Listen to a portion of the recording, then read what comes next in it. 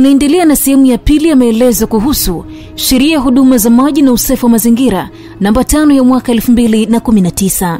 Sheria hii imeanza kutumika tarehe 1 Julai mwaka 2019. Pamoja na mambo mengine, sheria imeainisha masuala ambayo hayaruhusiwi. Masuala hayo ni kama ifuatavyo: makosa ya jinai na adhabu.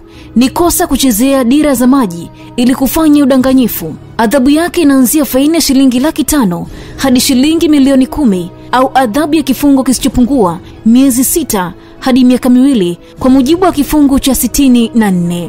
Ni kosa kuoga kwenye miundombinu ya maji. Adhabu yake inaanza faini ya shilingi 50,000 hadi shilingi milioni 1 au adhabu yake inaanzia faini ya shilingi 50,000 hadi shilingi milioni 1 au adhabu yake kifungo kisichopungua mwezi 1 hadi miezi 3 kwa mujibu wa kifungu cha 66A.